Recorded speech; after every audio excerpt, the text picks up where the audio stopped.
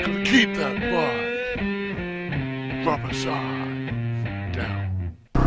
You are there, ladies and gents, how's it going? I'm out on the Beta. Life's better on a Beta. And today I am answering a challenge that I've been set by several motovloggers. I believe 3, but I can't remember who the 3rd one was. The most recent one was Paddy Outback, and prior to that Hold Your Fire did many moons ago, and I can't remember who the 3rd one was. I don't know if it was R-rated customs or someone else. I really can't remember, so I apologise for not remembering that. But anyway, what is it I've been nominated for? I've been nominated to do the motovloggers 3x3 challenge, although going by the train maybe it should be a 4x4. Oh god, I love laughing at your own jokes, Speedy. But yes, I'm out greenlanding with Big Pezza and I'm here to answer my 3x3 challenge. So what is this 3x3 challenge? Well, I imagine most of you motovloggers have already heard of it and are possibly sick of it because it's been doing around for a while now. I'm just really slow on the uptake because I had other bits and bobs to do. So the 3x3 challenge is, I have to tell you 3 things about myself that you possibly didn't know, and then nominate 3 other motovloggers to do the same. And since I was nominated by 3, I guess that's the 3x3. Uh-oh, keep staying on, Pez. 1 foot dabs. Okay, my turn to do the same. Yes, so my 3x3 challenge is being quite distracted by muckiness. Right, so things you don't possibly know about me. Well, I know most of you probably realise I was in the Royal Navy, and some of you may even know that I was a submariner. But what did I do when I was in the Royal Navy, in the submarine service? I was a sonar maintainer, an artificer, although that's what I joined up as, but the branch changed, turned into engineer technician, which swings around about whether I approve of or not. But for me it was amazing. It changed my life. I had no hopes, and then all of a sudden I had loads, and all of a sudden I ended up where I am here today, riding around on motorbikes, having fun in the mud.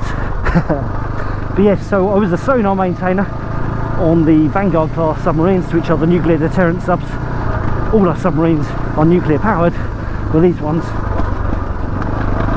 had the nuclear missiles. The bringer of rain, well, bringer of death and all that shenaz. So yes, I never went to war, because if we go to war, things are generally not very good for the rest of us. Where's he taking me?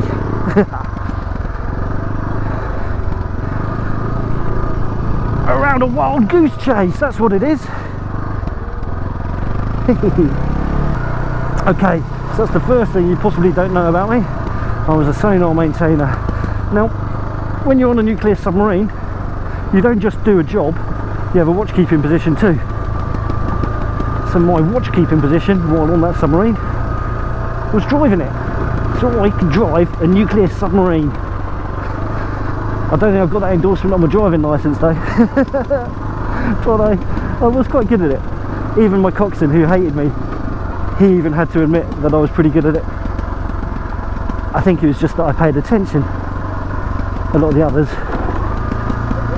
got too busy spinning dicks and yarns.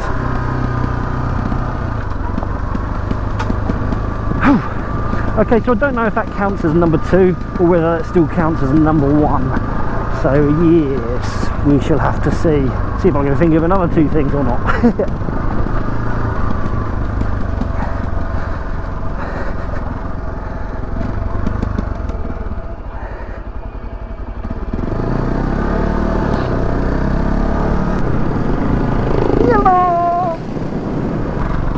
So item number 2 on my list of things that you might not know about me.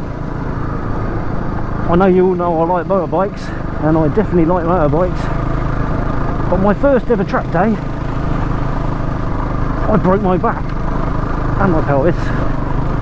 Fortunately It was on the last lap of the last session.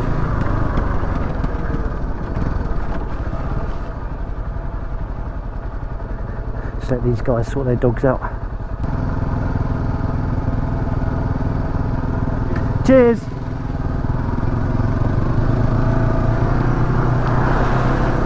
Yes, so it was my first track day. It was up at Cadwell Park, and I'd had a blinding day. I loved it. It was probably one of the most exciting days of my life. It was bloody amazing, but I had to go and ruin it by doing the last session of the day, and I was a little bit tired. I should quite possibly have just called it quits the one before, but I was still buzzing. Come around Park Corner, I think it was, on the last lap. I high-sided exiting, and apparently, according to the marshal, I came down with snow on. So I must have gone quite high. Now I stayed conscious for the whole thing, but it was all a bit of a blur because it was all quite tumbly, as you can imagine. That around 80, 90, possibly even 100 miles an hour. I have no idea what speed I was going. I was actually on an R6 Cup race bike, which I'd hired for the day, so I didn't even damage my own bike. Fantastic, eh? That's, if you're going to hurt yourself and other people's things, make sure it's a hired bike rather than someone else's bike on a track day, from you being a tit or something. Ooh, there's a shoddy gear change. Yeah, so that's item number 2. Did it stop me? No. Did it help? Even while I was off work, I managed to get myself a GSX R750, a brand new one. I had the Triumph Street Triple at the time. No, I had the Triumph Speed Triple at the time, and yeah, it wasn't sporty enough, so I got myself a GSX R750, which was most definitely sporty enough. And I found myself doing a track day on that when I was still off work, sick. And apparently that was fine because the doctor said I could ride motorbikes, so no. I don't suggest you do that unless you've got very understanding bosses. Oh yeah, good paddles. Oh, here we go again. Good paddles. Good paddles. Jeez, Louise, we're soggies. Whew. Okay. Oh, got a wet foot. Pez is still coming. I'm just going to get to this paddle here and hang about, waiting for him, because he's got road tyres on. He seems to be coming along okay.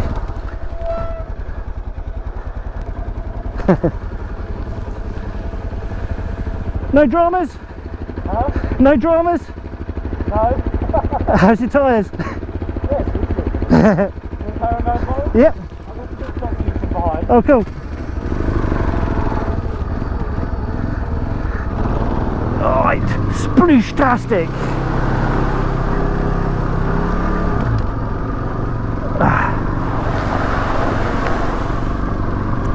Okay, so that's number 2. We've done number 2, things about me that you might not have known.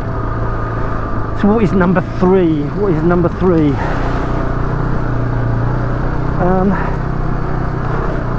Well, I guess we'll keep it vehicle related up until that day, that motorcycle, that R6 track bike that I'd hired. I've fallen off every single motorcycle I've ever owned. Can you believe that? Me falling off motorbikes? Yes, I haven't had a very good history with motorcycling. Apparently I had to learn my lessons the hard way. That was a big drop for me anyway. Is he coming along? Yeah, he's coming. Yes, I've started off with many motorcycles, from 50cc, 100cc, several 125s, the 200cc, 250s, 300s, all sorts. I've worked my way through all the CC classes pretty much, all the way up to super bikes and beyond, with some of the weird things I've had. Even the Triumph 1050 Speed Triple that I had, that I didn't want to take on track, I even crashed that.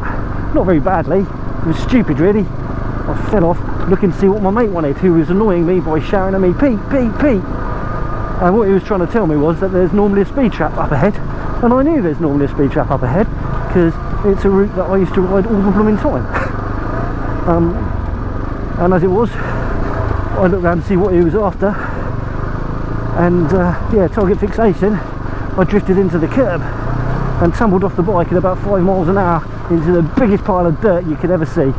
So yes, motorcycles, I'm really good at them. Now I hope you found this interesting or entertaining, but just a little bit silly. Now, because this challenge is quite old now, I had to search quite hard to find some people that haven't done it yet in my watch list, in my subscribers list of the people that I subscribe to. And there isn't many left. There's not many left at all. So, who are we going to nominate? We're going to nominate a brand new motovlogger. She's quite wonderful. She's from Greece, and her YouTube channel is E-Tales Travel Vlogs or something like that. I'll put a link to her channel below. I might even try and put one in the annotations at the end, if I'm able. Don't look down at your camera when you're going downhill. That's a silly idea. Oh, I'm going to fall.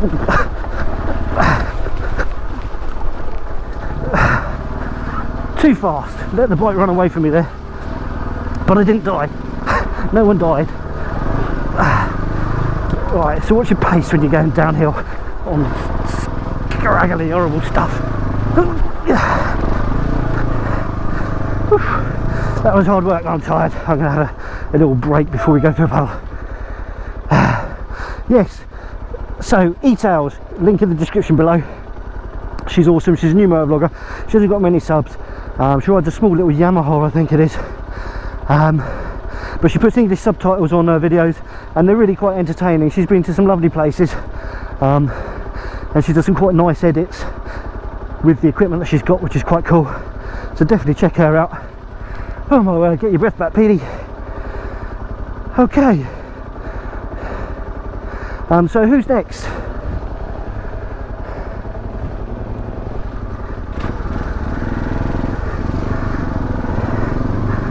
Okay, so next on the subscriber shout out list, this is deeper, oh dear, is CaptainCranky. Go on, Cranky, my son, give us a 3x3.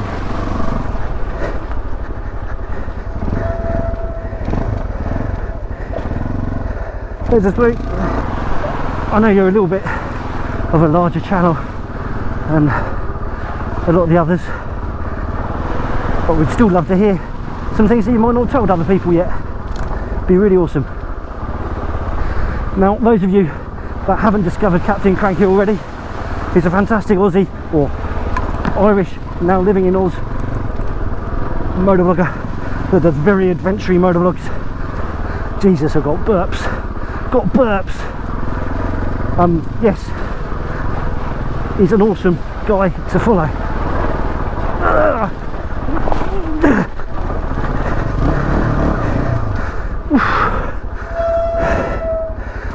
Jeez.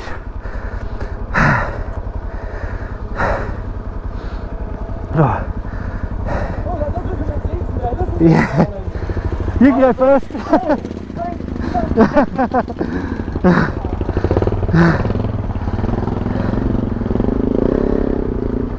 That's not too bad. Oh, it's been a worse.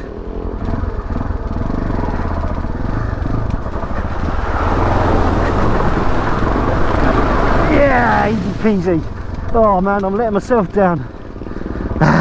Got scared. I got scared for no reason. I found the water crossings easier than downhill muds. Oh.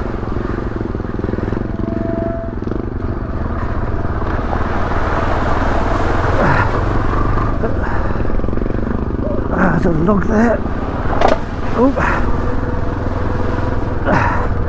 Yes, so that's CaptainCranky. Check him out. He's bloody awesome. Does adventure stuff. Yes, he's very cool.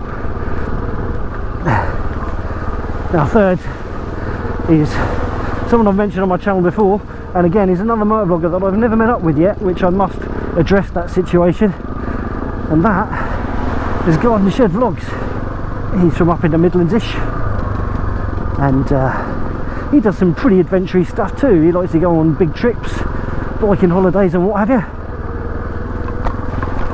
And after a little bit of a layoff earlier on in the year, he's getting back into the swing of things, and he's just got himself a new V-Strom, which he had briefly for a while before and got rid of it because he wasn't getting on with it, but it turned out it was something else that was the problem, so he traded it for the wrong bike, and now he's got another V-Strom again. And V-Stroms are very good. I think if you want an all-round bike to do absolutely everything on, I think they're pretty damn top of the list, especially if you're on a budget or just don't want to throw money at something that you might well drop if you take it off the beaten track. Now, I've sort of mentioned a bit about garden shed stuff in previous videos when I've been talking about it, but he's a very good guy and definitely worth having a follow of. Any houses, where are we at? I think Pez struggles for grip along here, so he's letting me go in front of him. Okay, so let's give this little video a close out, shall we? If you haven't done so already, please do click that subscribe button. It'd be great to have you come back and watch more of my random ramblings. And if you enjoyed this video, whether it was the dirty stuff of riding this bike around here, the Beta, the bike itself, or even just hearing a little bit about myself, then give the video a little thumbs up too. If you didn't, it's all good, give it a little thumbs down, I'm fine with that. But please, whatever you do, whether you like or dislike it, drop in a little comment, let me know what you enjoyed. We can have a conversation, a discussion. Maybe you are a submariner, a weapons engineering artificer, or just someone with a Beta ALP 4.0. All of them are cool in my book, as are every single other person that takes the time to watch my content. Anyways, we're at the end of the trail, so you ride safe, take care, and I'll catch you all in the next one. Bye for now. Keep that bar rubber side down. You know, you gotta keep that bar rubber side down.